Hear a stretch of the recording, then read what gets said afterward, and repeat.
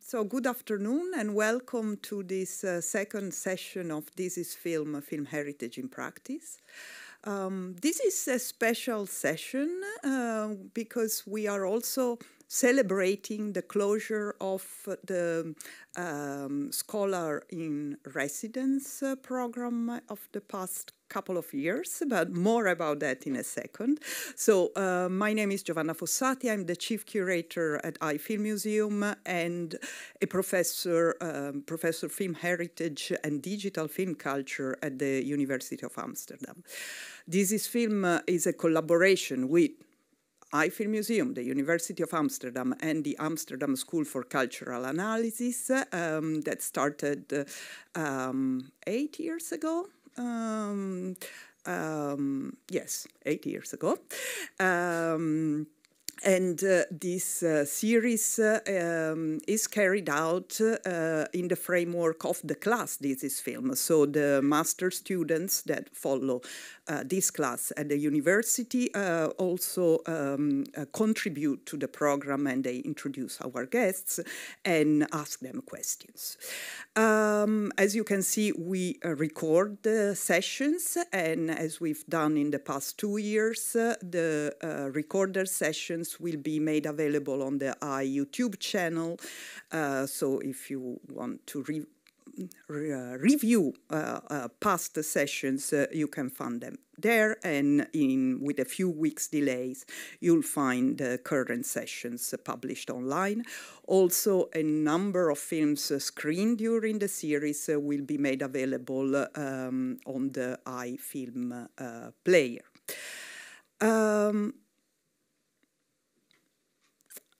This year's edition focuses on the theme Activating the Archive, which will also be the topic of the 8th International Conference that will take place in early June. With more than 40 speakers from around the world, the conference will focus on how audiovisual archives can stimulate people to engage with specific social and political causes, support the efforts of activists, or be used as or communal resources through global and local projects and collaborations, and from inside as well as outside the film archives. So if you are interested, we'll publish the complete program shortly. So the reason why we started This is Film, and those of you who have been to sessions of This is Film already know that, I think, is because we felt that what happens behind the screen of a film archive is still quite unknown to the general audience. With audiovisual content being added to streaming platforms at a rate of millions a day, we don't realize that the vast majority of films created in the past 120 years is still hidden in the vaults inside film cans. Based on a rough estimate, less than 20% of archival films has been digitized, and much less is available online, just to be clear. And that's mainly for copyright reasons, but that's a completely different story. And this is the case that approximately 20% of films being digitized is the case only in Europe and North America, whereas their archival counterparts in Asia, Africa, and Latin America are lagging behind. While the costs of digitization and long-term digital preservation are barely affordable for richer audiovisual archives, they cannot be met by smaller archives and archives in low and middle-income countries.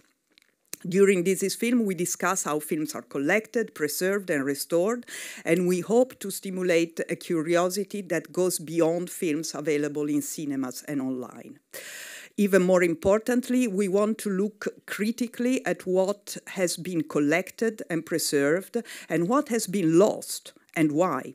Finally, we want to promote a discussion with colleagues and the audience to reactivate archival films and film collections in new and unexpected ways. Besides This is Film, there are other programs that have been initiated by iFilm Museum to promote the activation or reactivation of film archives from different and novel perspectives.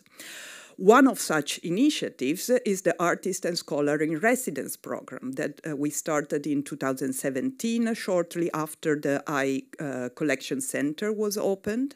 Since then, we have invited 3 artists and 3 scholars to engage with the collection. Last year, we had Imran Channa as our artist in residence. Among other projects, Imran reactivated the landscapes he found in archival films shot in the 1910s and 20s and early 20s in the former Dutch colonies through an artistic video game. At the same time, the scholar in residence, researcher and curator Amal Alhaag was looking at the home movies shot in the same period by Dutch families living in the Dutch East Indies, looking for gestures of refusal and dissent by domestic workers portrayed in these films.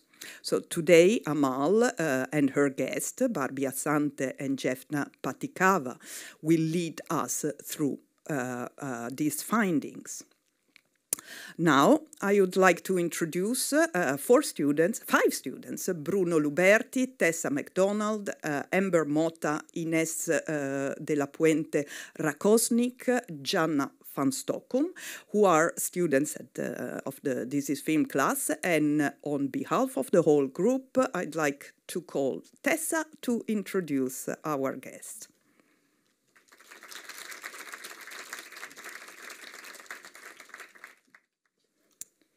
Amal Alhaag is an Amsterdam-based curator, researcher, and co-founder of several initiatives, including Metro 54, a platform for experimental, sonic, dialogic, and visual culture, and The Side Room, a room for eccentric practices and people together with artist Maria Guggenbleichler, which ran from 2013 to 2016.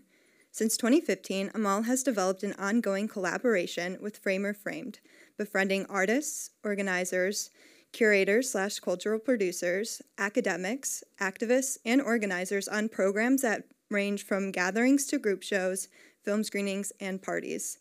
In 2019, Amal co-initiated the ongoing collaborative project Diasporic Self, Black Togetherness as Lingua Franca, in collaboration with artist and curator Barbie Asante at Framer Framed in Amsterdam and at 198 Contemporary Arts and Learning in London. In 2021, as part of the Metro 54 team, she collaborated with Rita Ouedraogo on A Funeral for Street Culture, a multidisciplinary group project at Framer Framed in Amsterdam. Additionally, in 2022, she received the Academy Arts Medal from the Royal Netherlands Academy of Arts and Sciences. Currently, she is part of the quadrennial Sunsbeek 2020 to 2024 in Arnhem, Netherlands, senior research and public programmer at the Research Center for Material Culture, Netherlands, and curatorial and research fellow at Mataf Arab Museum of Modern Art in Doha, Qatar. Amal develops ongoing experimental and collaborative research practice, public programs, and projects in global politics, archives, colonialism, counterculture, oral histories, and popular culture. Her projects and collaborations with people, initiatives, and institutions invite, stage, question, and play with uncomfortable issues that riddle, rewrite, remix, share, and compose narratives in impermanent settings. Please welcome Amal. Yes, thank you so much, Tessa. That was the sweetest introduction. Although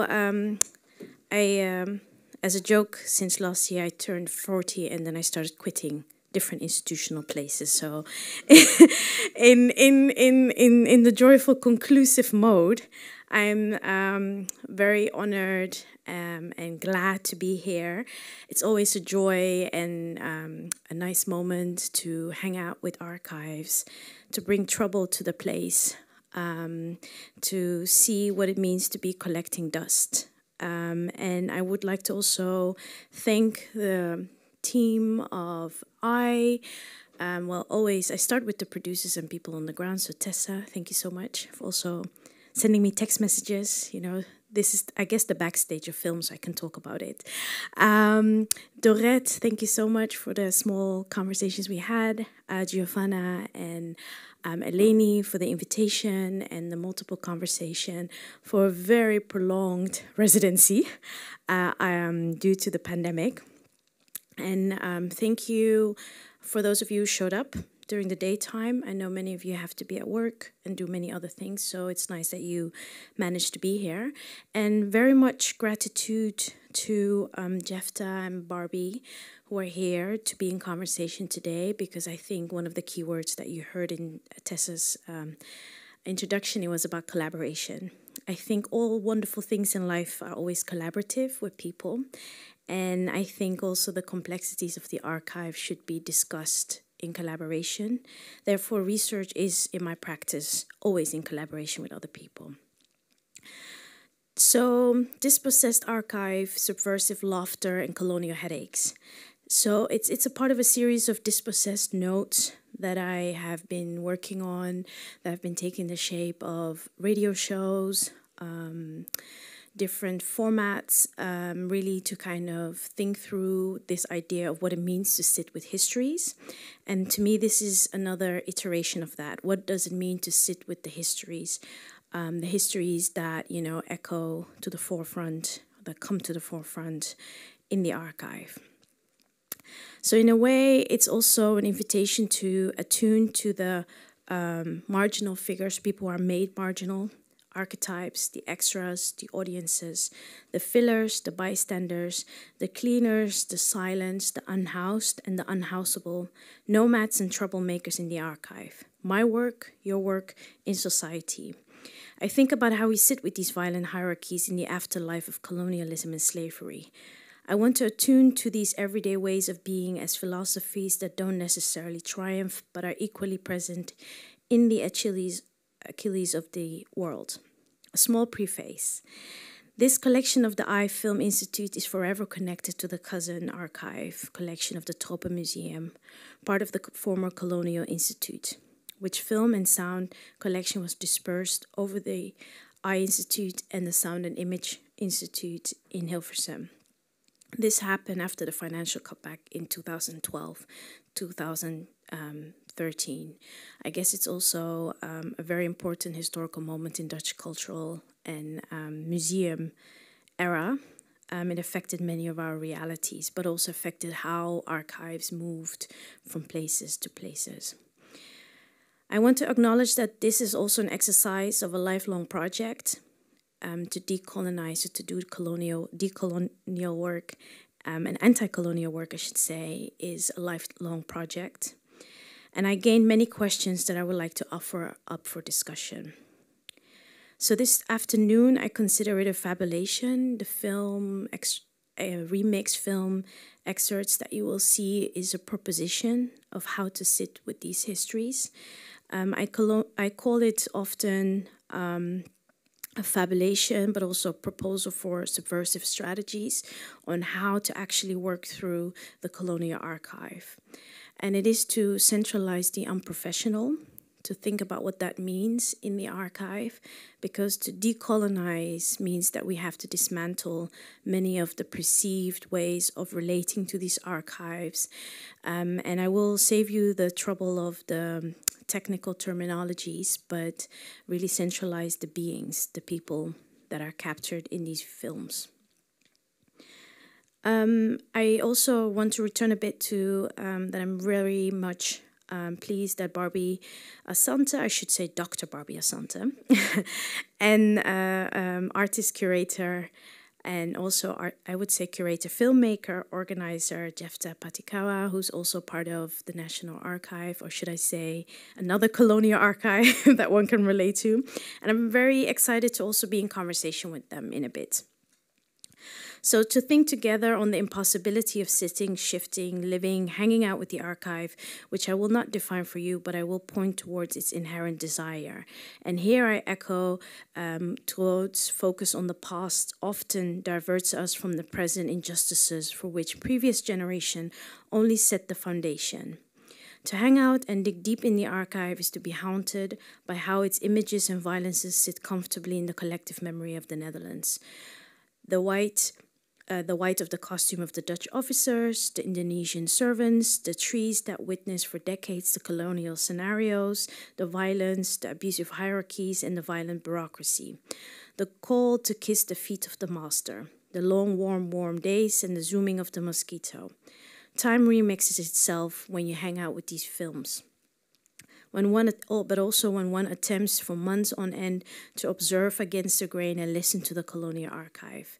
Images and home videos of white Dutch colonial officers depicting daily village life, traditional rituals and mundane domestic acts, and work in what was then known as the Dutch East Indies have left a lasting impression. Here I want to highlight what it means to know the colonial filmmakers. The officiers such as Lamster, a short biography of Lamster from the iFilm Institute, which goes as follows. G.C. Lamster was a soldier, cameraman, and a curator. At the beginning of the 20th century, he served as a soldier in the Dutch East Indies. During a leave in the Netherlands in 1911, he was commissioned by the Colonial Institute in Amsterdam to shoot footage in the Dutch East Indies. He was chosen on the advice of former General von Heuts as one of the few officers with an interest in the local population and the culture. He sometimes staged scenes and always filmed from one perspective, namely the medium-long shot. So how does one wrestle with this position of Lamster? How does one sit with his shots? How does one also sit with the career one was able to build? An archive does not happen on itself. It's also carried and held by people. What happens when we drop this archive deep into the ground, or when we pick it up with the communities whose life are depicted? So I also think about this idea of staging the archive. What is authenticity? The class diction of the Dutch of the voiceover that has shaped how we have come to know the culture, Indonesia, Dutch Indies, but also the gendered ways Asian racialized tropes illustrate Dutch nostalgic memory. In the past years, I can think of only one activation that played a big role in how the archive was activated. I think here of the film Baboon, which is a fictional story of Alima who seemed to enjoy her life in the colonial world, which she had never been a part of. Let's call it what it is, a nostalgic colonial dream of giving voice, centralizing a young Indonesian domestic worker in the story of filmmaker Sandra Berens. Things can be beautiful and disturbing. They can come together. There is no binaries between these complexities of holding space. But if we're centralizing an Indonesian young woman's life world, why is the film titled Babu, a word invented by the Dutch to describe the domestic worker or the position of the domestic worker? When I speak of the afterlife of colonialism, I'm speaking about Babu. Its conceptualization symbolizes the way this past shapes how the complex and layered contested history is remembered, written about, recorded, and witnessed. If anything, these histories show us is that we still think in Hollywood modes, the villains and the good people. Or maybe that's like a Christian notion of the good person and the bad person. And I bring this idea of good and evil to the forefront because I think in order to dismantle and to actually decolonize our relationship to these archives, we also have to consider the life worlds that facilitated religion, language, our body politics, and also representation. If we're going to dismantle, we have to also dismantle how we envision representation. How are people represented in these imageries? Did they have the right? I think we have a lot of work to be done on accountability, but also agency, and the question of ownership. Who owns these archives? To whom do they belong? And how can we complicate those who it belongs to? Does it belong to Lamster, or does it belong to the people that are depicted? Whose authorship do we centralize? Who has no authorship? So this specific colonial past and its afterlife is present in almost every fabric of Dutch society. Through language, embodiment, family histories, food, and somehow this specific colonial relation is often summarized as a sweet, tropical dream. But we all know that one person's dream is another person's nightmare. And despite the nightmare, People who are subjugated to the Dutch Empire and its documentation managed to keep and remain self-determined, unruly lives. And I want to centralize the unruliness of that alphabet of gestures, the ways people make movement for themselves. So this speculative proposition is a toast to the wayward domestic workers, the laborers captured by history in a moment that lasts decades, that lasts forever while collecting dust in the peripheries of the archive. I'm interested in listening to these dust collectors. What happens when we listen to that question? What worlds unfold? In Lose Your Mother, Saidiya Hartman puts sharply into words the question that I would like to invite you to meditate on. How can narrative embody life in words, at the same time respect what we cannot know? If I would gift you one thing, I would gift you the gift of not knowing. Sometimes it's okay to not know. So we do not need to know Babu's real name because Babu was not able to speak to us. Her name was not Alima. And it's okay to actually think alongside the unknown. And it's in that unknownness that I want to keep us listening. So how does one listen for the groans and cries, the undecipherable, the songs, the crackle of fire in the cane fields, the lament for the dead, and the shouts of victory, and then assign words to all of it? Is that even possible? In practice, I want to experiment with the idea of troubling the colonial gaze that is always hierarchical and imprisoning the subject. And despite this, what spaces have people carved for themselves to reconfigure and renegotiate with these archives? As much as these colonial archives and collections are spaces for histories of colonial relationalities, they're never equal. They can never be equal. As much as so many of those colonized can hang out with them, just us spending time does not make them equal. Then we move to the space of equity and transformative justice. Can an archive hold space for transformative justice? What does that mean? What is the archive telling us? How does one face its whiteness? In whose life is the backdrop to this colonial nostalgic dream?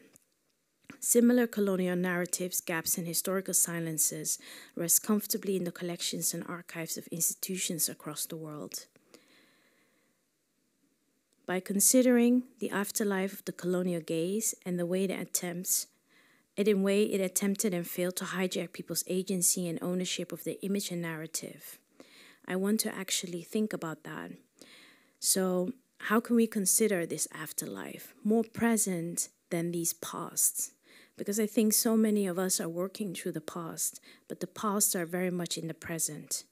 And in what shape do they take the present? What does it actually say that at the moment so many of us are working with these archives? Are we running away from the present? Are these dispossessed archives then truly the impossibility of refusal and dissent? And can we listen to the coded gestures that domestic workers and other beings offer to their superiors? This alphabet of gestures that I've been thinking about and that you might see in the following video, I would say video remix videos, actually shows many different things, but at the same time it doesn't show anything. And it's that not anything, that non-thing that is showing that I would like to invite you to attune to. So for today, we will sit with many of the questions in the conversation with Jefta and Barbie. And I really look forward into kind of rethinking and thinking about what it means for all of us to witness these records, but also think about the ecology of witnessing and the ecology of classification and the ecology of actually spending time, but also the professionalism of the institution and how this is often guarded away from people that might need to engage. What space is there then for the Indonesian, Moluccan, Papua New Guineans who can maybe rewire these archives and collections differently? Where are their voices? And at the same time, let's avoid essentialism. Let's be indeed maybe in conversation, but in somehow, some way, avoid taking up too much space. So this is an invitation to be in conversation and not to take up too much space. So thank you so much. And I would like to invite you so we can watch together. And after that, I give the floor to Barbie. Thank you.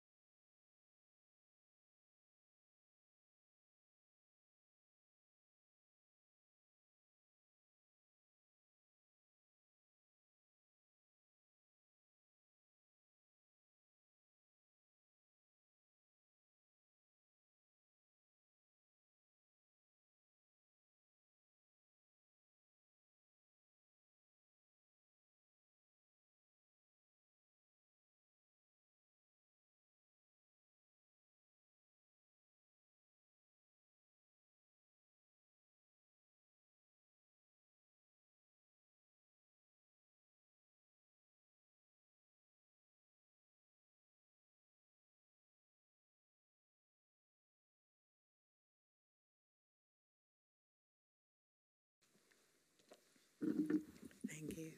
Thanks for that, Amal. So I was just thinking when you were doing your brilliant introduction, why did you invite me? But then perhaps I have some things to put into the room here. That so I'm going to start with a quote from my friend's new book, my friend Foluke, somebody who is a therapist, actually, describes herself as a therapist. And when I was thinking about this just now, I thought about another artist friend of mine, Aboriginal artist called Brooke Andrew, was asked in an event at Tate, Britain, and which was around the Artist and Empire exhibition. How do you do, he's like, how do we take on decolonial work? And Brooke said, well, therapy helps.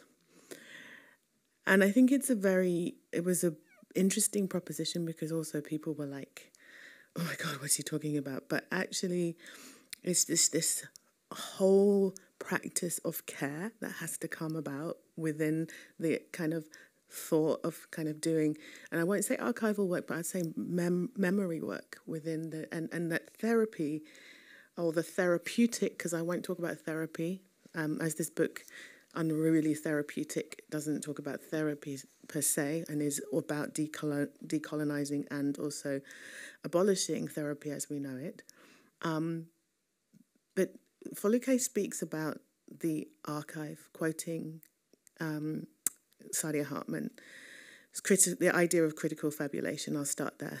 Critical fabulation, by playing with and rearranging the basic elements of the story, by representing the sequence of events in divergent stories and from contested points of view, I have attempted to jeopardize the status of the event, to displace the received or authorized account, and to imagine what might have happened or might have been said or might have been done. The critical. I thought it was on account of race, but some things are impossible to verify. This was one of those things. Everyone would have denied it. They would have said that I was making it up. They would have asked, where is the evidence? Where are the receipts? They would have did say, in fact, that I had a chip on my shoulder. I didn't really get what they meant by this, but it was clear that the chip on the shoulder was not a good thing to have. Having a chip meant that you had a problem, or worse, that you were a problem. While it is impossible to verify it, it is also impossible to feel and see. I saw it in people's eyes and actions when their bodies recoiled ever so slightly at my presence, when they touched and picked my hair. I was told that they were being kind, that they were just curious, that their intentions were good. I was told that kindness and curiosity could not be racism. I was told that racism could not be verified, that the evidence was subjective and emotional and weak, and that it could not be backed up. Can you back it up? Or where is your archival evidence? We find ourselves not properly archived, unverifiable.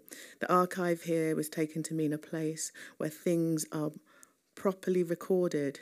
The archive bulging with properness and property supposes that it is made of everything significant. What is it? What it is everything that it warrants remembering. The archive is a warrant, in fact, a legal permission to say what has been and what has not. And what is not, and what is and what is not. Authority to say what cannot possibly be because it is not here and therefore cannot be proved. And what is and is not backed up. The archive becomes where life disappears, where happenings not properly recorded did not happen. The magician's box, where we pull the curtain back to find what has not been verified, has disappeared, and that it did not verifiably exist.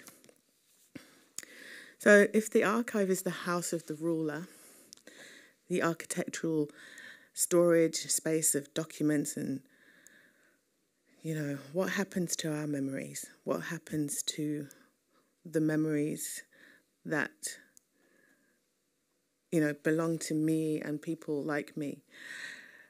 My engagement with archives has never been formal. It's also been minimal. I am too impatient and too curious and perhaps too rebellious to be able to contend with all the formality of the archive. Also, like many other spaces, I am disturbed by spaces that kind of feel like they enclose history. They feel kind of violent to me, in those boxes and the walls and the structures. There's something about the way that things are contained, and particularly in relation to bodies that have colonial, gendered, or histories of, you know, different sexuality histories. I was thinking yesterday as I arrived with Carmen Maria Machado. She talks about in her book, In the Dream House, how stories are destroyed in the archive or not even honoured. And I want to think about how we start to honour them, and how we start to kind of think differently about them. So for me, I have been thinking with, you know, who am I about? I've been thinking about my Akan Ghanaian heritage and the principle of Sankofa. So Sankofa is symbolised, it's part of the Adinkra communication system, and it is symbolised by a bird with its head turned backwards, taking an egg or looking after an egg on its back. And simply, it's been defined as go back and get it. And for me, in an attempt to understand what Sankofa means, as a reluctant archivist, I look for material I can find in the unconstituted archive of my world. I'm interested in traces and fragments and whispers and shouts that hide documents and things in between, the stories that are not told, the layout of spaces and why of the cataloguing and the categorizations. I'm interested in what's not there or not allowed in, or that haunts the official stories. And while I'm there, the Sankofa bird often whispers to me, alive amongst the dead records, telling me to look in places other than the official for the things that I need to archive.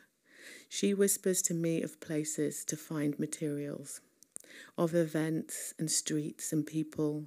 She makes me look at brickwork and trees and plants on market stalls and in hairdressers, in dance moves and in poetry, at the protest and in the church or the mosque, in libraries and record collections. She takes me to look at rare films posted on YouTube or that are only available on DVDs from Swiss film distributors. All these films made by African filmmakers, but not so readily available. I look at problematic colonial clips from Pathé newsreels telling stories of independent African countries still managing to centre the former colony. So I think with Crystal Temple, whose extensive research on Sankofa proposes that Sankofa instructs us to return, to reclaim, to recover the past so that we can move forward. She proposes its use as a literary paradigm, as a way of using literature or storytelling, as I've gone to critical fabulation with Sadia Hartman before, to understand the past, present and future. She's interested in the concept of return and proposes for us some categories of return. Voluntary return, involuntary return or arbitrary return, supernatural return, tragic return, spiritual return, heritage return, and revolutionary return. I'm going to leave the returns here, and we can probably come back to them in the conversation. But what I will say right now is I am ambivalent to returning, because where are we returning to? Our journeys are unmappable. Many begin at a door of no return, to connect and think with Dion Brand. A threshold where everything you thought you ever knew changes forever. When I was a small girl growing up in the suburbs of London, the Sankofa bird was not as subtle as she is now. She was not telling me her secrets. She came through the voices of my mum and dad in everyday Akan. Sankofa. Basically, get up and go and get whatever crap you have left on the floor in your bedroom. A.K. Pamensah, a Ghanaian poet, has written a very difficult to find pamphlet which sort of has poems for all of the different Adinkra symbols, and Sankofa is at the centre. And for Sankofa he writes, "The bird is wise, its beak turned back, picks for the present what is best from ancient eyes, then steps forward on ahead to meet the future undeterred." If you think about Sankofa travelled with the enslaved on slave ships. It went to the Americas, the Caribbean, to Europe. It went with those that travelled from the southern states of America to the north. It travelled on the Empire Windrush and other boats and planes. It accompanies all migrants of African descent in boats, in their bodies, in the food, in the dance, it moves, and in the songs and in the workshop. And in worship. So what am I doing with my work? So I'm going to, when I leave, I'm going to show you some clips from an ongoing, quite recent project, which is called The Queen in the Black-Eyed Squint. You'll see one of the sources that sort of inspires the film. So that's a clip from Pathé newsreel. But for me, the kind of work on archives or memory is what I call undoing.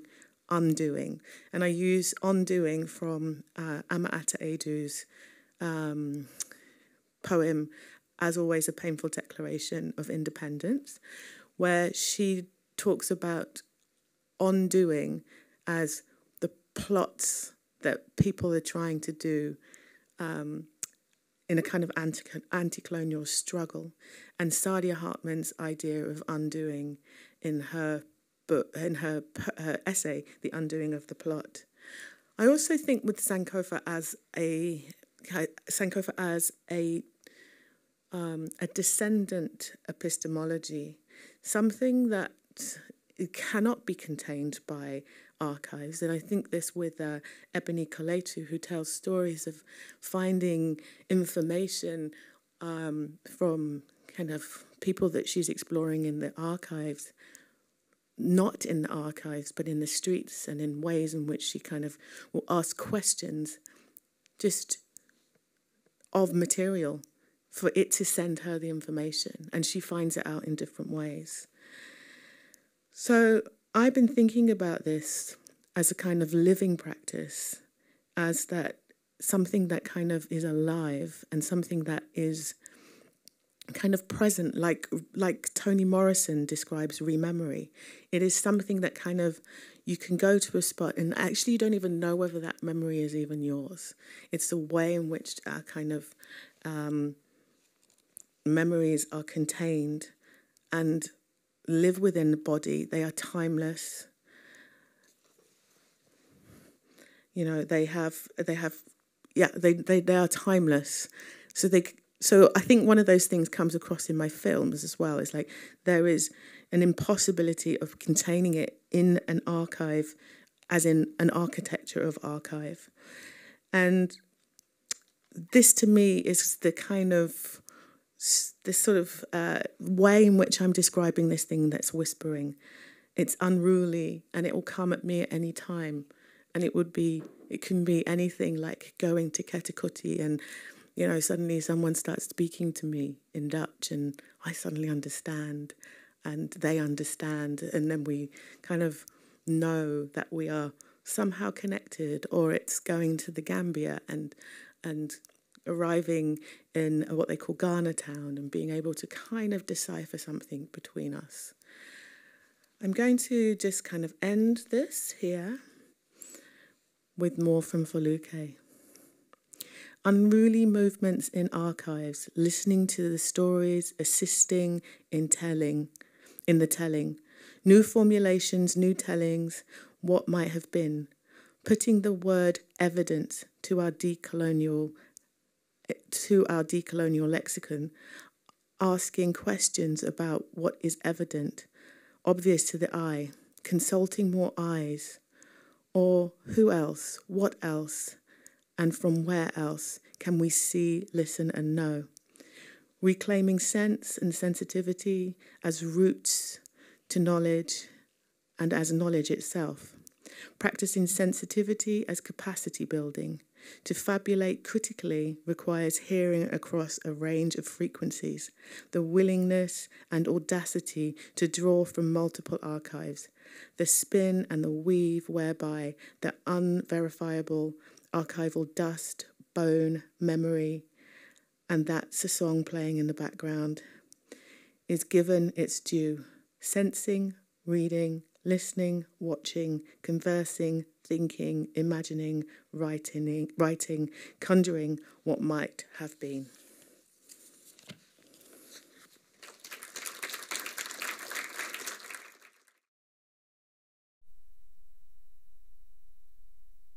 If anyone had told her that she would want to pass through England because it was her colonial home, she would have laughed. She generally considers herself too smart to exhibit such weaknesses. But she had gone anyway, consoling herself all the while that that was the only way to get people at home to understand where she had been, abroad, overseas.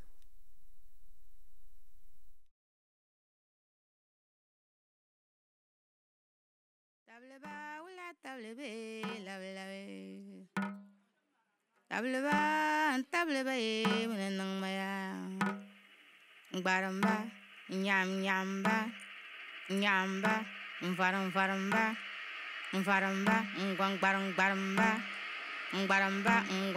laramba, benanamaya, tableba, benanamaya, tableba, wula tablebe, lavelabe, tableba, tasso tabletia, lavelabe.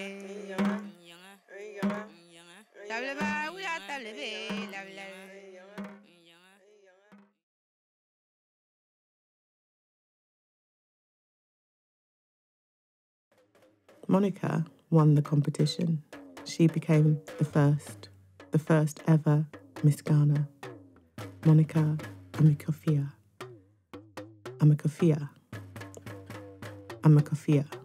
They made such a big deal about her name meaning kingmaker and the appropriateness of this for a beauty queen. A beauty queen that had gone to Abrochi to represent a brand new country. Her brand new country, Ghana.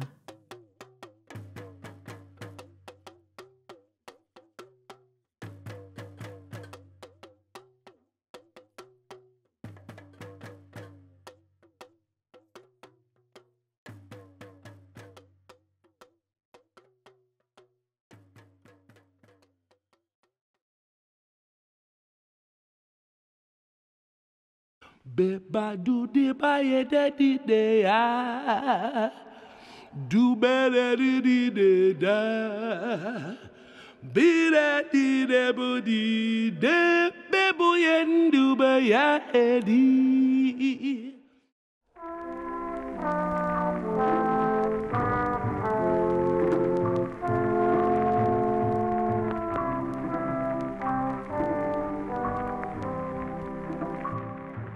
If I die of a man but a man sleep.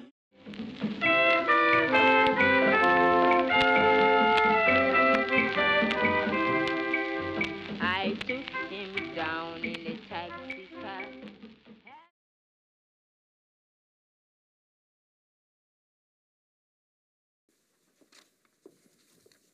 Thank you, Barry. And first, my thanks to Amal Alhaag for doing this urgent, important work and making space in these institutions. And these conversations are often limited to the public side, but an archive, or more specific, a colonial archive, forces us to get to the heart of the matter, because archives are the foundation of the historical stories we tell in these spaces, whether it's an exhibition or a documentary or a film. So I would like to focus on the institutions who are keeping, preserving, and providing access to these audiovisual archives. And the first question that comes to my mind watching and researching these films, I spent hours at Sound of Vision just watching these colonial films. And the first question that comes to my mind when watching these films are, why were these films being produced? For what purpose? And can these films produced within a colonial context have any significant meaning for society now? And whose legacy do they represent? What can we learn? The colonial archive is an inherently problematic space for knowledge making and memory. So as historian Akil Mbembe has pointed out, museums, and the same applies to archives, or in general memory institutions, are not dumping places where history's waste is recycled, but epistemic places where knowledge is being produced. So memory institutions have a large responsibility in dealing with colonial past and colonial archives, whether it's the archival collection of Tropenmuseum, I-Museum, or the National Archives of the Netherlands. Because to quote Mbembe, they cannot hide anymore behind a wall of innocence by stating that they are acting as neutral intermediaries between past and present. Inaction by memory institutions is not neutral either. Inaction means that current oppressive structures are supported. And what can we learn from these archival film collections? And what we can learn from these archival film collections is that these oppressive structures did not come out of thin air. So when it comes to taking accountability or responsibility towards these colonial audiovisual archives from these memory institutions, just holding the door open and saying everybody is welcome is not enough. Or changing your mission statement. So how does taking responsibility and accountability looks like in every area of archival work, be it collecting, preserving, describing, terminology, and language exposes this inequality, or giving access. So when working with these audiovisual archives, to quote Charles Jurgens from the UvA, the relationship between institution user should not be framed and organized as a relationship between provider and end user, but as a relationship of interaction between equal stakeholders. And if we acknowledge and consider the existing mechanisms and unequal balance of power within these archives, the violence, the racist images, and the descriptions, framing, and also the reproduction of trauma, then maybe that's a lesson of how we can work with these colonial archives. I was just thinking I haven't introduced myself. I'm sorry for that. I'm Jeff Tapatikawa. I work at the National Archive of the Netherlands. Before this, I worked at Van Abbe Museum, Stedelijk Museum Amsterdam. And the archive has always played a central part in my work. Now I work at the National Archives of the Netherlands, where I work on accessibility of colonial archives, diversity and inclusion, multifocality, and all the challenges that come when working with these colonial archives. In 2015, I started an own archive, or we built a community archive, and it started actually in 1976, just 80 kilometers from here, 14 October of 1976. The barrack camp, the Moluccan barrack camp where my family lived,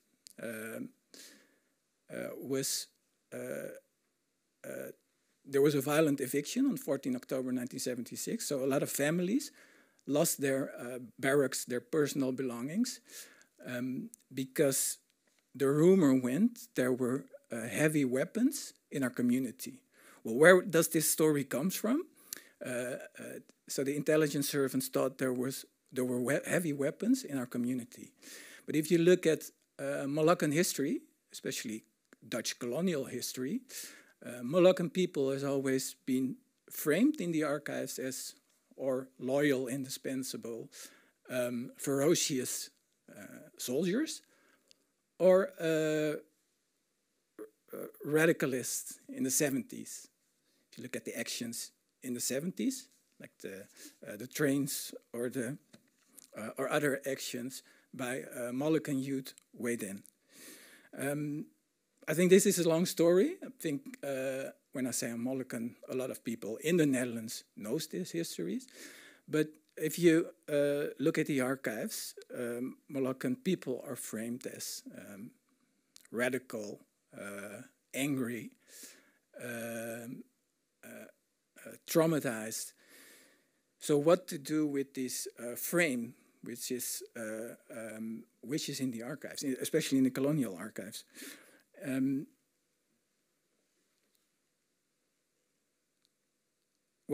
Michel Rolf-Trouillot, in his book, it's called Silencing the Past, Power in the Production of History, talks about how silences enter the process of historical production at 4 crucial moments. So first, the making of sources. 2, the making of archives. 3, the making of narratives. And 4, the making of history in the final instance. So the position of Moluccans in the Netherlands is influenced by colonialism. And as I said before, the image of Moluccans in the Netherlands is formed by resistance, protest, radicalization, and violence. So 6 years ago, I found an old picture in the photo family album with 4 people, they were uncles of mine, carrying professional equipment, cameras, microphones. And the first thing I thought when I saw this picture, why are they carrying cameras? So I went to research this story, and after this forced eviction of 1976 and the state violence, the community isolated. They didn't trust any organizations, but the drug abuse and the unemployment problems were growing. So they started their own relief, their own. They could see they didn't. Nobody helped them, so they started to look for own solutions. And one of these projects they set up to help the community was to start a video project. Video was a rare medium those days. It was the end of the 1970s. So they started just filming daily life around them. There were several projects to help the people. And this project was called Cermin, which means mirror in Moluccan Malay. So they were filming their community, our community, and from 1979 until 1995. So I was researching this story, and I talking to one of these video crew members, and he said, "Yeah, we have all the tapes. I have all the tapes on my attic." So we went to his attic, and there I found this treasure of like 300 professional videotapes with all the work of this video group. So the first thing, looking at these videotapes, we thought like, okay, we looked at it for nostalgic reasons, because you see family, you see friends, but then we were thinking, this is an archive too. So we went to Sound and Vision in Hilversum, but unfortunately they rejected us with the reason, no, we have a lot of material about mollicans. And so that's the first time we got rejected. And then after organizing exhibitions with the community, looking at these videotapes, showing them, organizing walks, remembrance walks. After all, building relationships is part of the archival process too. So yeah, that's when we discovered, hey, we have an own archive too. So we started to make films, and not for aesthetic, cinematic reasons, but just to show self-representations, the resilience, just to make things with these archives. So last year we organized a remembrance walk and it was the first time after this forced eviction, the state's violence on the 14th October 1976. And thanks to this archive, thanks to these tapes, people were talking about the day what happened. They never talked about this event before, but we could see the archive was activating people to tell their stories. But on the other hand, there was this state archive too of this day, 14 October 1977, the forced eviction, and this was a strange thing because people sometimes it was the first time they saw these state archives, and they were seeing themselves. They were seeing their barracks. They were seeing the police brutality, actually. And so that was a challenge on how to work with colonial archives and how to build an own archive. So after the Remembrance Walk, the national TV, the news, they all broadcasted it. And the archive itself is being kept by het Gelders Archief. It's but the rights are within the community itself. So that's when we were working with our own archive, producing films. Well, we discovered like the older generation who was part of this, who witnessed this day or saw their barracks being demolished. That's when we discovered like what's the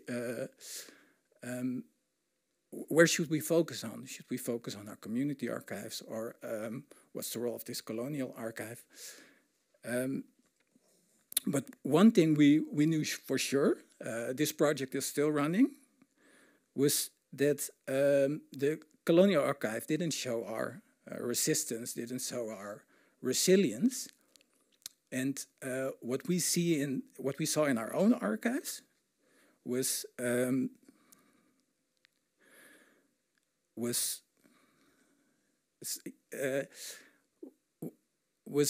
things in lives a state archive could never preserve or present, because the Flora and Brandon archive was about the resilience and the resistance of the community, and more important, it was about love, and not the romantic kind of love, but the Outer Lord, all about love kind of love. Like it was about nurturing, it was about care, it was about taking care of each other and taking responsibility. So that's, I hope I could show you the difference between a colonial archive and a community archive. Thank you.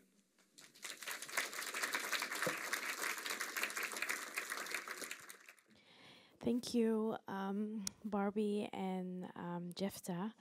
and for all of you listening attentively to images, voices, and worlds. I didn't introduce initially why I invited you both, partially because I felt both of you, I was excited to be in conversation with people that have an understanding of institutional archives, but at the same time have been working towards other ways of being, remembering, and gathering together in witnessing. I think, in a way, what Barbie was speaking about when you were bringing forward unruly therapies of Feluke Feluke's a book.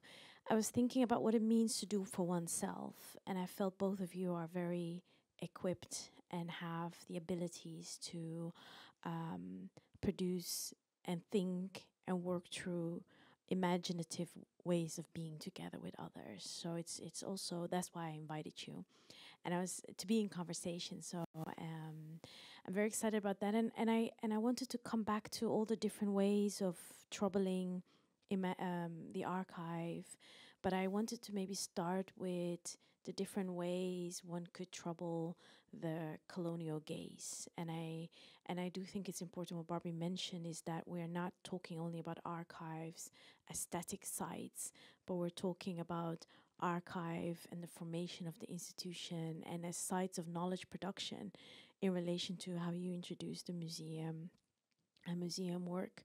And this idea of memory work, but also the performance of citizenship. That's something I always want to bring forward, that the archives, the collections are sites of what the nation, the state, wants to remember into the future.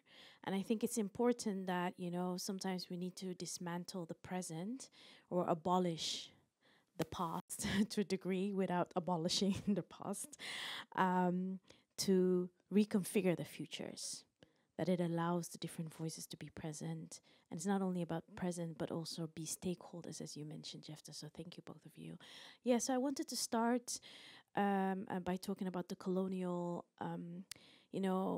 as Jefta said, so many of us are invited to hang out and spend time with these archives. And then you start looking at this kind of material, and you're like, I know this. Do I really need to suffer through the violence of seeing this?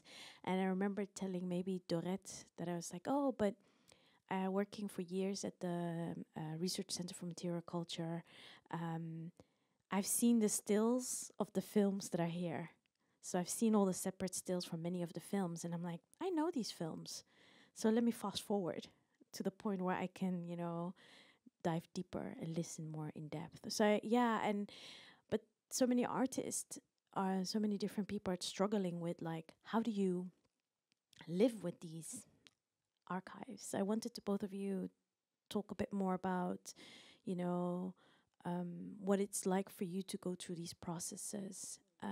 Also, Barbie, in your work, you juxtaposition and layer different images, your own, the ones the newly shot, but also the past. That's a technique. So maybe you want to speak a bit more about that, and also this duality of how you are remembered by the state, and how you remember oneself. Oh yeah, we've got mics. I think that's so key, and I really appreciate. I don't know if mine is mine working, and I really appreciate what you brought forward in that whole thing of this, the community archive and the official, and it's still like that, and it's so still like that, like this, the official stories and for me actually, I suppose I came upon it accidentally. I think living in a sort of area, like living in Brixton, actually my first ever kind of memory project was this. It was I was working as a kind of researcher. I was invited to work as a researcher on a project which was which was an exhibition called Brixton Studio, which was of these photographs that were once thrown in a skip. Right? There were photographs and negatives that of a photographer who had a photographic studio on a street in Brixton, and he photographed over 50 years many of the kind of Afro-Caribbean community in the area. And when he closed his studio, he threw his photos. He threw all of that material into a skip. And someone came along and said, "I'll give you 250 quid for all of those negatives." And what happened there was that the Photographers Gallery in London decided they were doing this exhibition, and actually there was a copyright issue. The issue being that the photographer doesn't own, if you do photos like that, the photographer doesn't own the copyright of those photos, the commissioner does. So they needed to get involved with the community, right? And so I was kind of living between the two. I was like working at the gallery, but I was also a Brixton resident. So they were like, "Do you think you could try and find the people so that we can get permission to show these photographs in the gallery?" So, yeah, I did it. I was like, yeah, I did it. And I knew the ways to get involved, to get people. I knew the ways. But also what was really striking for me there was what was not said, what was not being able to be contained in this kind of photographic exhibition. You know, all the stories that were told to me that were, you know, of loss, of experiences of being in Britain, you know, all kinds of stuff, all kinds of memories, all kinds of. It's funny that I kind of talk about, you know, I didn't realize I was doing that. I talk about the therapeutic, right, and thinking about with that actually it was so cathartic for them to be able to talk to me. And even, you know, in the institution, they were like, "Oh, we'll have a separate private view for them, and we'll do this," and then there was no care taken after that to actually even to think about where we might house these photos and actually think about, you know, what this means as social history. And that's when I started to make memory work, because I just responded to that, because it actually came out of fury. I was so angry. And initially I started making work with communities, like around music, around kind of memories, kind of doing performative gestures. And then this work came out in 2016. It was the 60th anniversary of the independence of Ghana. My grandmother had just died, and I was just looking for ways. So there's I was just trying to look for ways of kind of attending to a story that I didn't know. And, you know, the clip was found, and then it's just kind of like how to sort of build those things that I don't know, how to kind of be with that I don't know, but to kind of imagine that stuff that I don't know. And to kind of also attend to the injustice. I took the unconsidered stories. That's how I kind of started to come to memory work. Am I answering your question? I think it's associative thinking together. Okay, no so problem. we can, yeah. I wonder, Jeff, if you could also respond to this, you know, I guess in conversation with Barbie, and to respond to this kind of, you know, state narrative in the archive versus one's own, you know, imaginative abilities to imagine an archive, which was a profound moment that they decided to actually collect their own stories, tell their own stories. Yeah, and these are complete different spaces. And I noticed it when I was just giving the presentation. It's the first day actually I'm presenting both sides of my work, like working in a state archive and working on a community archive. So maybe you noticed, but when I was talking about the community archive, I was like, yeah. And I think that it's the first time I'm just presenting these to archives in the same space. So I think there's maybe it's resistant in me, like maybe the story of this narrative doesn't belong here in this space. So there's this boundary. But what causes that boundary? You know, is it that you oneself are in some sort of, that you are the lingua franca, you know, in a way, always in translation, moving between these worlds, or? Yeah, and I think working with colonial archives or working with audiovisual archives and just looking at the images, when we acknowledge these structures or these toxic ideologies are still existing, we'll just go to, for example, the financial district, Zuidas, or any other places where you could see the same sceneries, like white people, and where are the brown and black people, and what are they doing there? So working with a lot of institutions, memory institutions, museum, archives, and their ways of trying to engage with audiences,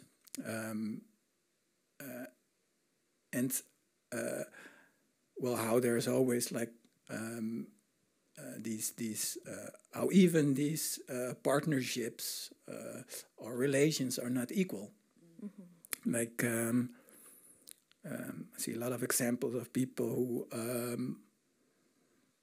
were invited to give a presentation or to dance or to bring food, but in the end, all the decisions around these archives or what to do with the archives, who's working on it, well, it's almost the same scenery as we see in these movies. Mm-hmm. So I think this is what we can learn from these archives too. And this is what we as a community can learn from seeing these films or seeing how institutions work around these topics. Yeah. No, I think it's so important that you also brought in kind of the power relations and how they, in a way, are, to be in the afterlife is to be still caught up in the same power relations. And I think it's sometimes also for whom is this just work and from whom is this their lives, you know, depicted. And I think that's always the difficult space to move in between, that one can also, I always think about how one of my friends was capable of jumping ship. I call it jumping ship when you can just decide to have a different job or to do something else. And for some people, you feel like a responsibility that is a lifelong responsibility. It has no end game. You might not even get there. The political gesture, the politics involved in the work. So, you know, that's for me. You know, I was motivated by kind of an enraged moment of seeing this disregard for people's stories, and just kind of the way in which I can bring some regard and care into those kind of, you know, that's what I'm interested in doing. So, you know, even the footage that you saw in the films, the archival footage, you know, well, it's something that I call one of the practices that I have is like every now and again, I do it with records as well, is I just trawl eBay and other places to just find stuff that I will rescue. It is, you know, kind of Ghanaian, it's mostly Ghanaian related, and I will try and kind of, and that was that thing that I found that I just, and it was actually from DEFA, the East German.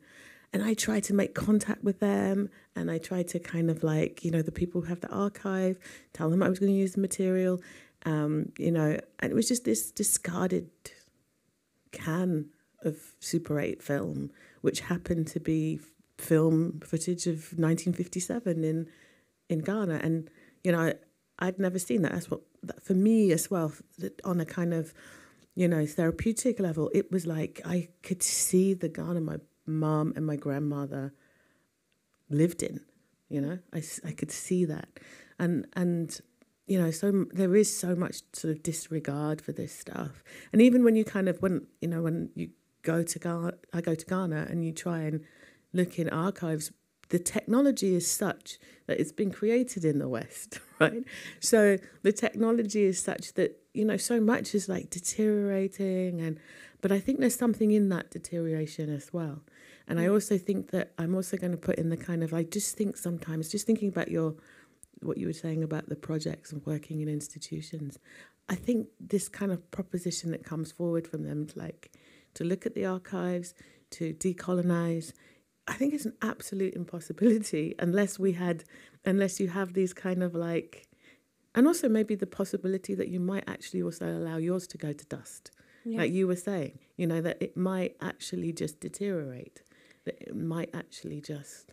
I think, you know, then we're entering the space of people's jobs, you know? Well, and then we the question, we've talked about the politics always comes back into, are you willing to lose your job? You know, like, I mean, this is, I feel, if we're going to bring forward kind of, are we willing... That's why at the end I brought in transformative justice in relation to the archive and abolition work. Like, I'm always willing to lose my job, but I cannot expect that of other people's. But sometimes I have to demand, because otherwise we're in a circulation of this economy, you know. There's either the economy of the political refugees, you know, the whole, like, UN system. And, like, you need more refugees to keep that system alive. In a way, you need more archives to keep the archives, or you need to stay in the particular era. I think that's another thing. But what I notice, and this is also the question of why I work against professionalism, because when you talk to people who've been working with some of these archives and collections since the 70s and even the 80s, even the 90s, it was super unprofessional compared to today's time, you know? Like, now I have to wear gloves, I have to, like, do this whole social hygienic thing to even enter a space. Like, I feel like I get a DNA spray, a collection DNA spray type of experience, and then you're allowed to enter. And then by the time you enter, you are clean according to... But imagine if you bring a bug. You know, imagine if a bug is like, I'm now speaking about the Tropen Museum, and you go 6 feet underground and all. Isolation rooms. Yeah, and this is, I think, the complexities that only a few decades ago, some of these kind of bureaucratic systems and technologies were not perfected. So there's this ongoing perfection, and the more, which means it moves away further and further away from the communities, because the communities bring the food. And the food might be contaminated, and you know, or they bring sweat because or spit, or just alive. They're alive. It makes me think the last scene, because I just showed you clips from the 5 films. The last film, the one in the museum store, is we go into an isolation room, and inside that isolation room are all the banners and, you know, placards and everything that was made for the Black Lives Matter protests in 2020 in Glasgow. And it's waiting there to be debugged and cleaned and this and that. And, you know, and this wasn't the only museum that collected, you know, went and collected this. I mean, actually it was global.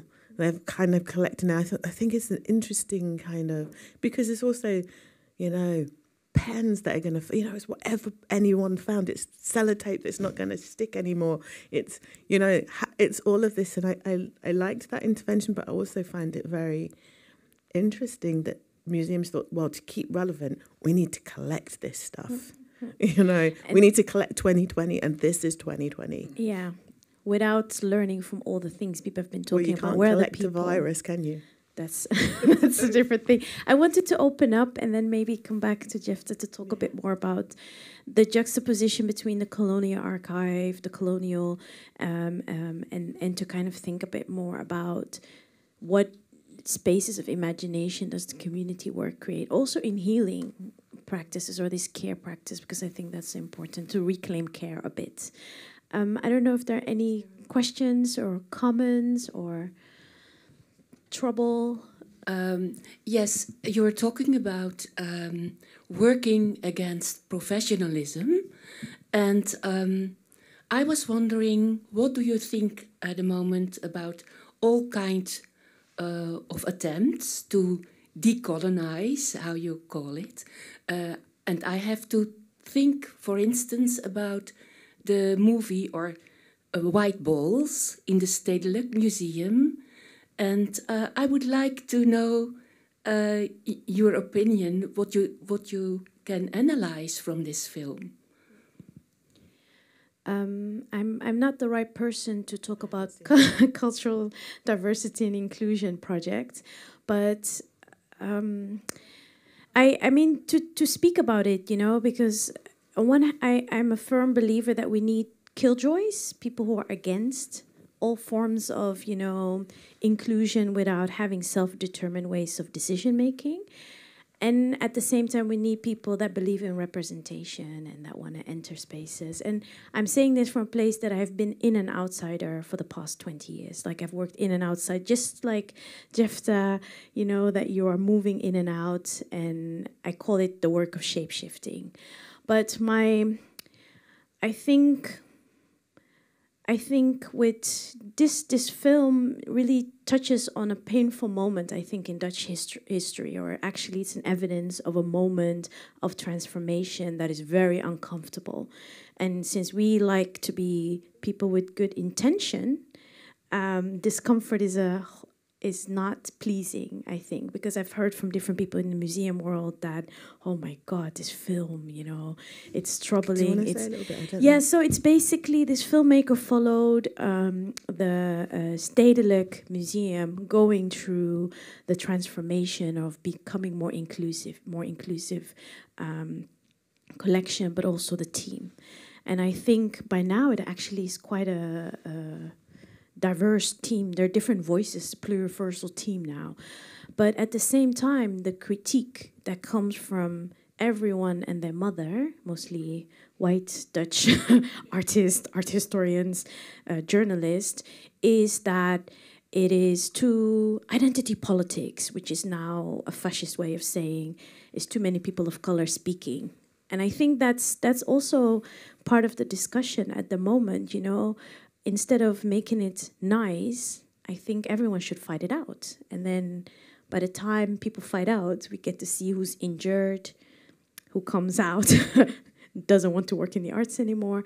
But what's happening is that while this train of inclusion is continuing, at the same time, there's a counter movement happening of fascism, of people wanting to keep the Dutch colonial nostalgic image, you know, the same. That the past of the Netherlands is about beautiful farms and, you know, you see the same beautiful cows.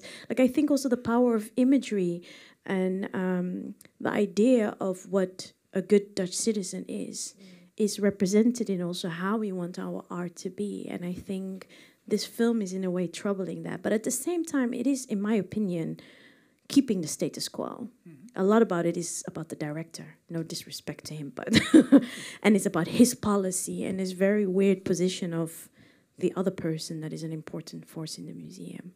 But I don't know, Jefta, you're a troublemaker in the Dutch museum world, so you might know more. Well, I worked at the Stedelijk for before they were filming the documentary. So then I went to National Archives of the Netherlands. And I agree with what you say. And in Holland, there's this saying, like, everything has to be gezellig. Like, cozy, gezellig.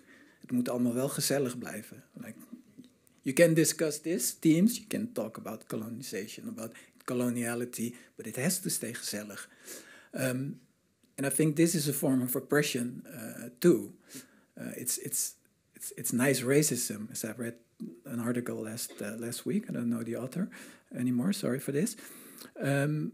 But I could write a book about these diversity and inclusion initiatives. And just to go a step back, it's not only about, when we talk about archives, or archival systems, it's not only about the film we're watching, but it's about the whole interface. And it's about people working on descriptions, it's about distributing, it's about preserving. When I just started doing this work, we were discussing diversity and inclusion policies in one room. I don't say which museum or which archive, but we were discussing these policies. And in the other room, seriously, Black Pete was dancing in the canteen and throwing gingerbread. So that's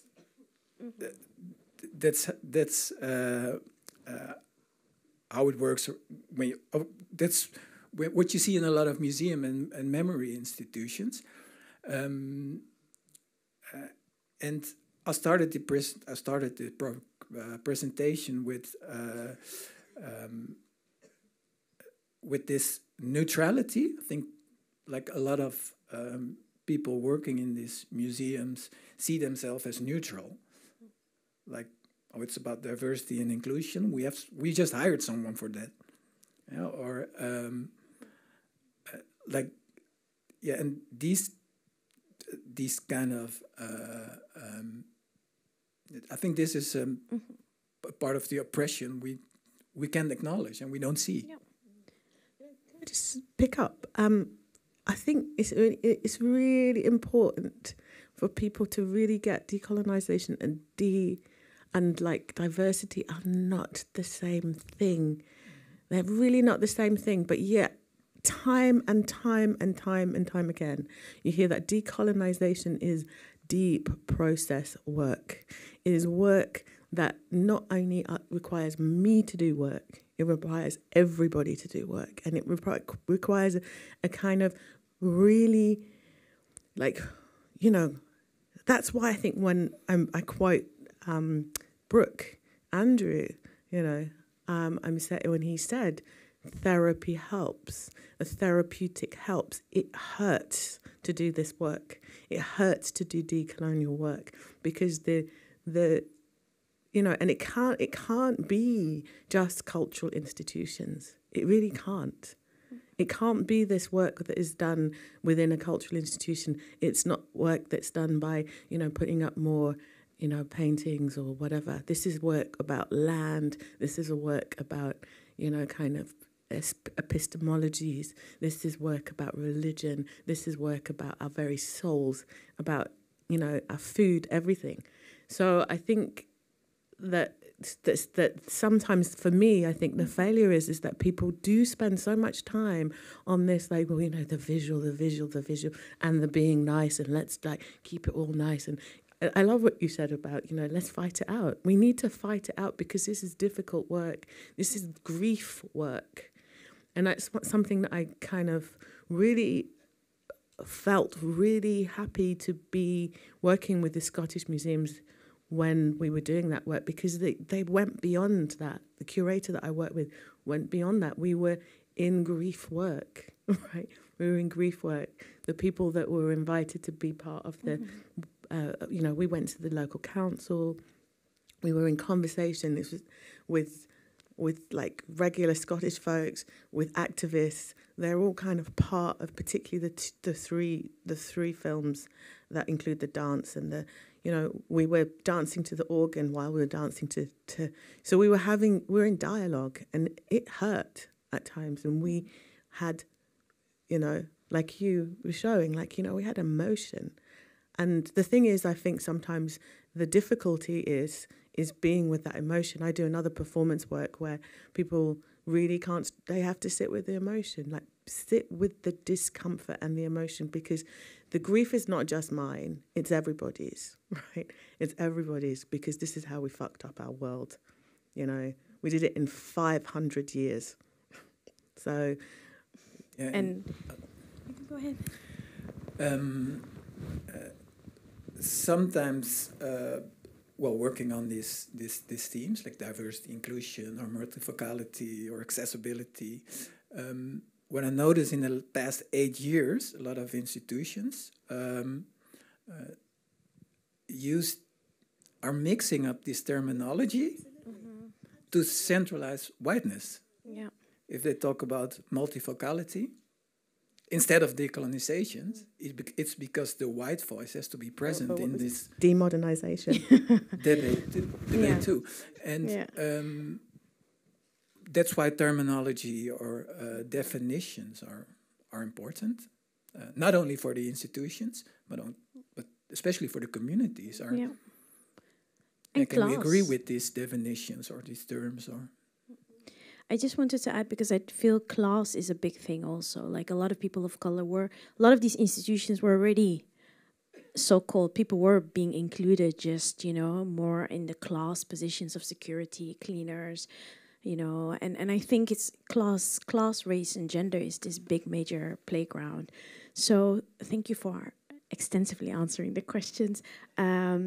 And I wanted to open it up. I think there was a question or comment somewhere in that region. And then there's here, and we have, let me check, because I know some people want to eat. The team wants to eat and have some water. We have like 50 minutes, so maybe we just go through the questions, we gather them, and then we talk about it.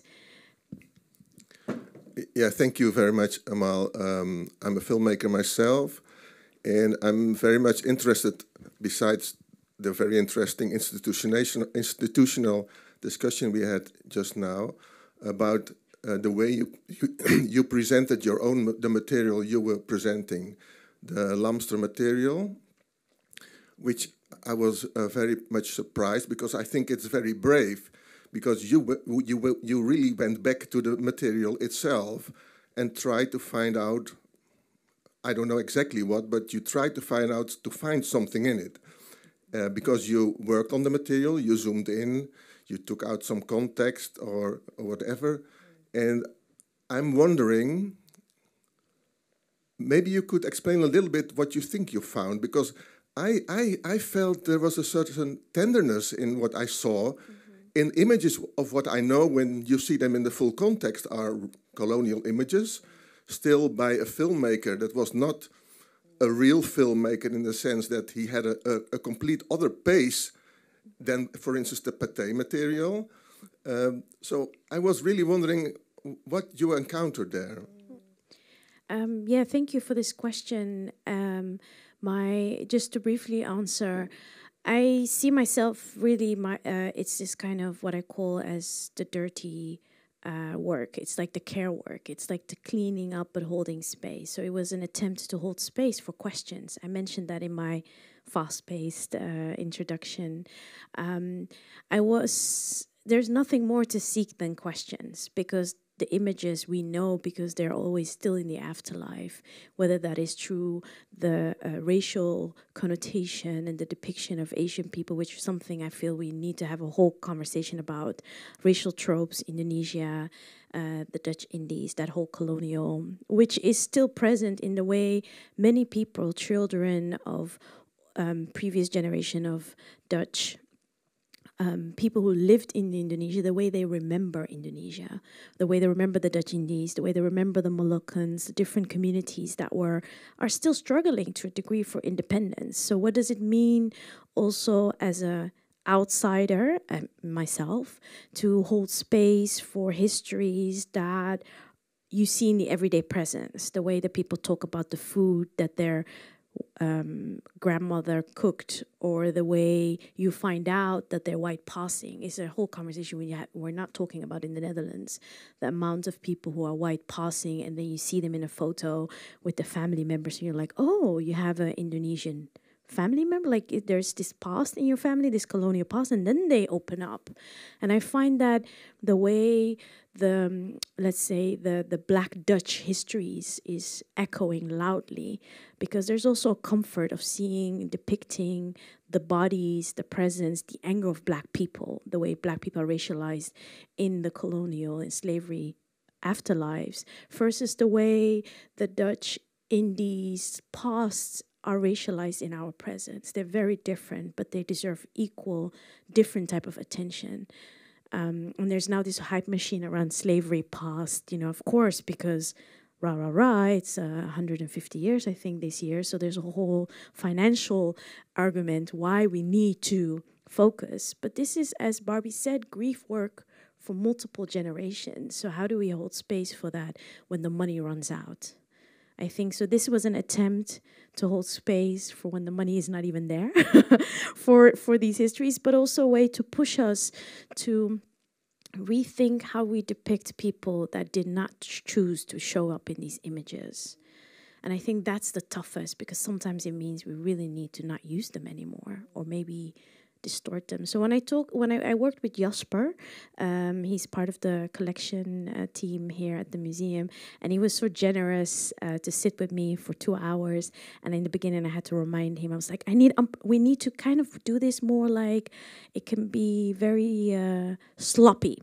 And then he looked at me like, what do you mean sloppy? And I was like, okay, you just cut there, and then you zoom in. So we practiced a few times, and then he got it, and he was like, oh, I can do this. And he was telling me like how he thought that it was something completely different than what he normally does, although his work is daily different. I think the I team is familiar with his work.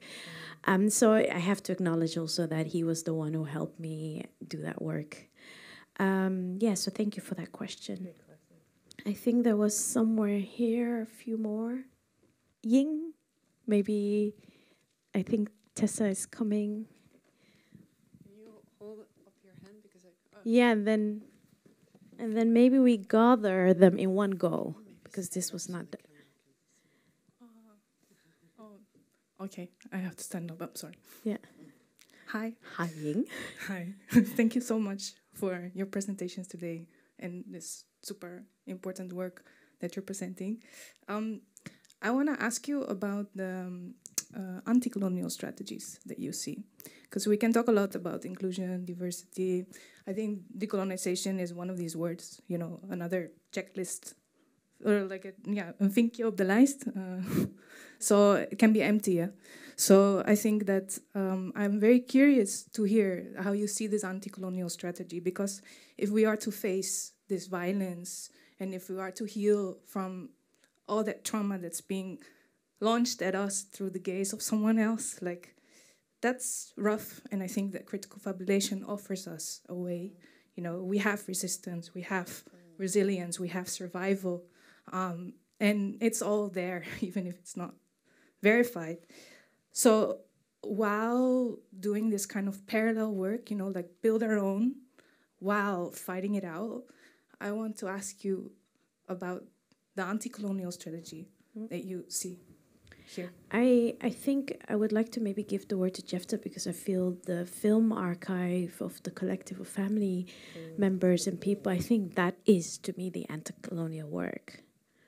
So maybe you want to answer.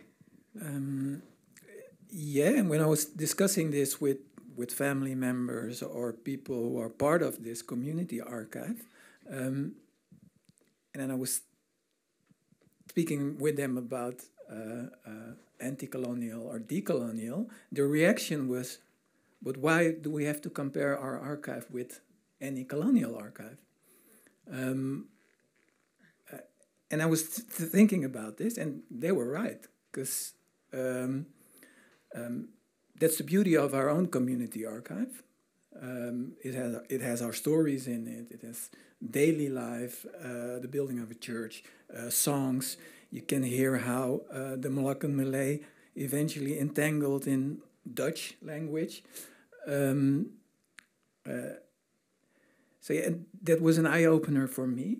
Like, this community archive is everything except colonial. So why should we think in terms as anti-colonial or decolonial? Because I think these are institutional discussions. And yeah, so did I answer your question? Or? Yeah. I just want to, because we have like around 10 minutes max, so I just want to pick up a few more questions. Yeah, go ahead. I don't think I'm on. I think you're so right. I think we have that language. I have that language as my bridging thing. But I see what I would say is I could label as anti-colonial all the time. But without the language of it, I remember one of my students once saying to me, because I teach a course which is basically anti-colonial in an art school in London. And one of my students said to me, when it came to sort of essay writing time, I want to write an essay on trap. And I was just like, you see, we don't really have that, because it wasn't something that was, it's a trap music, you know, it's like, you know, street music. We don't have a kind of, you know, educational framework for that. But yet these things are happening all the time. The ways in which, you know, the voices of domestic workers get together to sing or eat together, or kind of it's always happening, and it happens like that. Really, in our ways, that was the way that the struggle happened. It was two people talking. You know what, this thing is not very, and that's how the struggle happened. And I think we need to look at those. Like I love this project. There's a guy in Brixton who filmed who himself, just himself. He didn't know he was doing that. He just kind of liked filming. You know, all of this stuff is like gathering and kind of a momentum, and those moments when people get together and cook together or whatever. Those are the tiny strategies. So all these like kind of big gestures, like we're going to decolonize that collection. You know, they're not really doing that much for the struggle, really, because really the struggle is also every day. It's how to live and endure and be every day and show up. Yeah, and I think, just to build bridges to other people, but I do want to also, that community work is not a romantic work, right? I think it's like very exhausting. People don't listen. Everyone talks at the same time. Like, it's very messy work, and I because I think otherwise it's seen as juxtaposition. I think it's either in a binary way, and it's quite non-binary in its positionality, and I think that's where it is, that it's very slow process, and you have to wait for everyone. Half of the people don't show up. That's why earlier when I was asked, will everyone be there 30 minutes beforehand, I was like, I don't think so. It's just not going to work. The people that I invited, nobody is capable of showing up on, and I think that is exactly what it is. To open up means that also the structure of the institution or small ways inside of the institution has to change. That maybe you can come to film 10 minutes late, but that's my proposition, right? So there's a reason why I'm not here, you know, like heading time. I wanted to, maybe there was in that corner and here, and then, yeah, and then we can round it up. Yeah. Hi, thank you for your presentations. I know that all archives have their own logic, and sometimes they speak to you and reveal themselves to you, and at other times they become elusive. And that also, I think, is something to be respected. But I was wondering, with your experiences working in different archives, would you have advice to offer of how one might approach an archive? Thank you. I think, Hira, you know. Why are you asking us the question? Okay. It still can be answered. Yeah. Oh, there's another question there. Yeah, I mean, I don't claim the position of the artist, right? I am more like a bystander hanging out. If I think about my work at RCMC, I always had to find a white colleague to actually enter the collection, because I was kind of a person non grata. Like, people were like, the collection team was always thinking, oh no, there she comes. Let's just tell her it's going to take 3 months. And then I would find a nice white colleague, and they managed to get it in 2 weeks, because people felt somehow you symbolize also trouble. You are trouble, but you also start symbolizing inside of the organization trouble. And then I think it's just, you know, because people sometimes also want you to be happy or to say, oh, we did such a good job together. And when I started always telling my colleagues, like, but why do we have to say we did a good job? It's okay, right? You're getting paid. That's fabulous. You have, at the end of the month, a salary. These people show up and they do this work all year round, and then once in a while we invite them and we pay them 300 euros or 1,000 euros or 2,000, and that's it.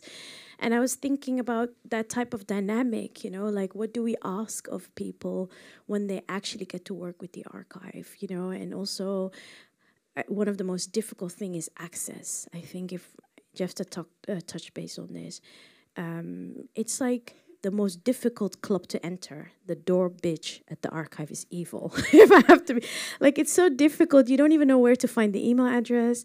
You know, then you email a person. Maybe that person works 2 days a week.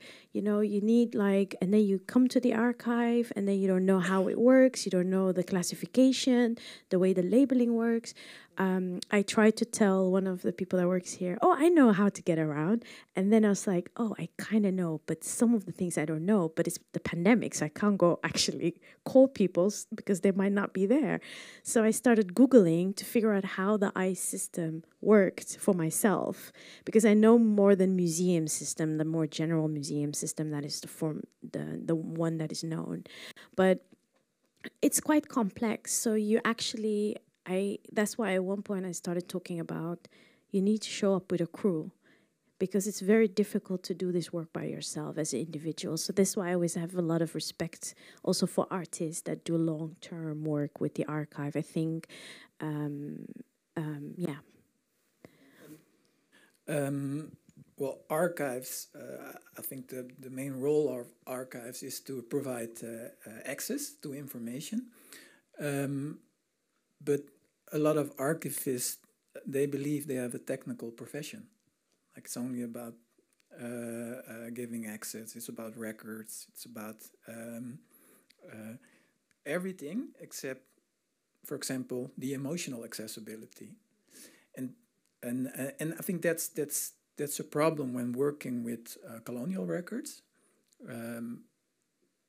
or including people who were part of the histories of these histories too, but are silenced or histories are erased. I see a question, but yeah. Sorry, I'm not the moderator. Yeah, you can respond, and then because we have there and then one more there, and that's it. I'm going to just respond to you because because I don't hang out in archives. I might make archives, and I was just thinking about the project I made around which I met you, which was called the South London Black Music Archive. So it was like a propositional archive. Like, when you talk about access, I was like, anyone can come. My archive was on Peckham Square. I had like the drunks coming into my archive. People brought their own items into the archive. You know, they brought their own music, their own, they could sit around and hang out and have music. There were bands playing that came, and with quizzes and all kinds of things like that. So for me, we can't do that in an archive. We can't do that sociability in an archive. And I'm really interested in how we can socially archive together, you know. Then we can get an opportunity to dismantle those stories that are very fixed and the architecture that is very narrow. Yeah, I think that's a very good additional point. Yeah, sorry, go ahead. Thank you, all of you, really, for the emotions and mentioning all of it. My question is rather more about the emotions on the spectator's point of view. Speaking of viewing those archives or reviewing, you mentioned it with your first question. How does it feel for you to be faced with those colonial images?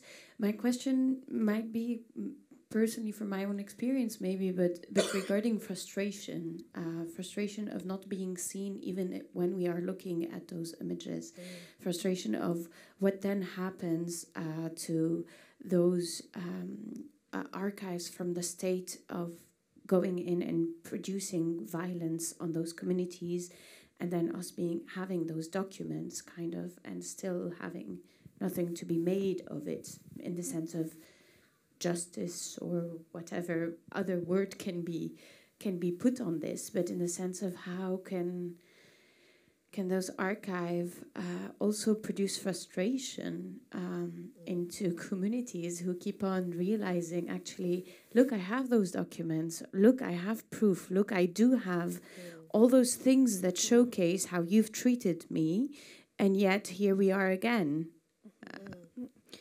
Yeah, thank you for this question. I think it's kind of also what Jeff Zahra was alluding to, but I just briefly wanted to say my initial first idea was, oh, there are all these home videos of mostly white Dutch, colonial officers. Why does the museum not collect, all the home videos of Moroccan, Turkish, all these different people that have been going on these journeys also, like, back home? I feel so many people there's a different relation to home videos that, at least coming from my own reality of my watching weddings, because I could not attend weddings because it was too expensive for us to go to the US to see family or to the UK. So we would watch these home videos and then have the voiceover with some of my family members, narrating it to you. Oh, look at cousin so-and-so. Oh my God, this person, you know, and I was thinking about what does it mean that a national archive, film archive, doesn't hold space for like a huge portion of Dutch society, like, and not only saying Dutch people have legally Dutch, but the people who live in this country. And I think what happens if your archive sits next to all these other different archives, and that many of us can actually access because there's a dinner and drinks party, I don't know, somewhere once a month, and there's a gathering. I don't know. I thought, but I was wondering if one of you want to respond to that, and then we go to the last person. When working with these community archives and working in a state archive, I'm very careful with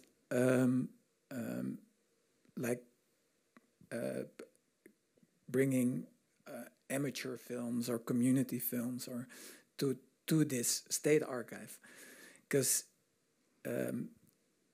if you're working on to decolonize the institution, or then you're actually acknowledging the same structures haven't changed yet, and the space haven't changed yet, and the people who are working with it are still there.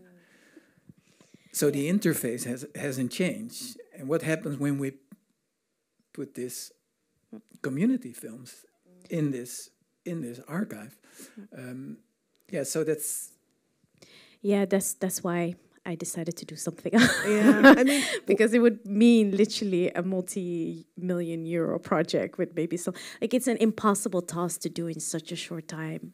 But indeed, at the same time, I think the question to many people working with the archive is how, how do we reconfigure, make this new assemblage of memory, spaces of memory? Can I make a suggestion? I don't know whether it's like to put this stuff into... So I'm on the board of a gallery that I've been involved with for over 25 years. And we recently, we're a community organisation, came out of Brixton riots. And somehow became a kind of art gallery education space, and kind of over years have shown like over 500 kind of artists of colour, loads of different education programs, all kinds of things like that. So we put together our archive, like really in a quite unruly way, and also took on the archive of this guy, Clovis Salmon, who lived on the road. And we've been talking about other archives now, like there's a dance company that was in Britain from the 1980s, an African dance company, which is, it's all really scattered. So we need to think really differently about that. And I think it's really important to not necessarily just think about them being collected by these organizations, but actually what, if these government, these state people want to, sort of be involved or think about or readdress something, then give that money to these institutions within the community to decide what they want to do with that material. In a way, indeed, it turns to. There's the last question, comment. Hi, my name is René. I work in a regional archive. I'm the curator of a regional archive. We are very much open to people. People can come to our space. We have community archives, state archives, everything is mixed. We have family films, it's a completely mixed bag. And I just want to make that point because it seems like every archive is closed in a way, the way you put it. Mm-hmm. But 2/3 of the information out there, audiovisual information, is in the regional scattered archives in the Netherlands. And I think it's not the same everywhere in Europe. The Netherlands have a specialty in this. But I think that it might be interesting for researchers. I hope we once will have the money to have artists in residence like you. But I think it'll be worth it to visit the regional archives as well. The Gelders Archief is where there is one of those regional archives. We talk to each other 4 or 5 times a year. And we talk about this kind of stuff as well. So, yeah, I think it's important to just notice that we are there as well. Yeah. For... different kinds of archives than state archives. Yeah, No, thank you so much. And also, so you will give us your email address to everyone, so everyone is invited. We can all show up. Because not everyone here is from the city of Amsterdam, right? So, Groningen, okay. See, now you have to name names so we can know how to find you. Thank you. Yeah, I think there's been a lot said, and I feel we can go on, but time is also running out. I want to really thank you so much, Barbie, for showing up, sharing film, being in conversation, also reminding us of the importance of different type of, ways of creating for oneself, the unruly and the self-determined. And Jefta, thank you so much also for this showing us what it means to be in this complex juxtaposition between the community work and the National Archive work, and how it's difficult or maybe impossible to overlap them, and they should not be overlapped. And thank you all really for some of the engaging questions and input and feedback. I feel there's a lot to be said. For many of us, it's an ongoing conversation. So let's just call this iteration for what it is. Thank you so much.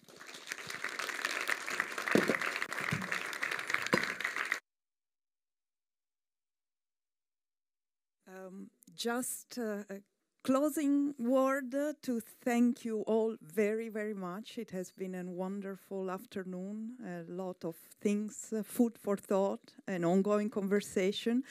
And a special thank to Amal. It has been great working with you throughout this extended residency, as you called. This is a closing moment, but actually I think it's just a new beginning of a conversation. I think some of the what you said about collaborations and research is collaboration, work, archival work should be collaboration, and I think I look forward to collaborating more and more, and also with Barbie and Jefta. It has been a pleasure having you here today. Grief work, personally, I'm for it. I'm open for it. I'm ready for it. So I hope we'll do more of that.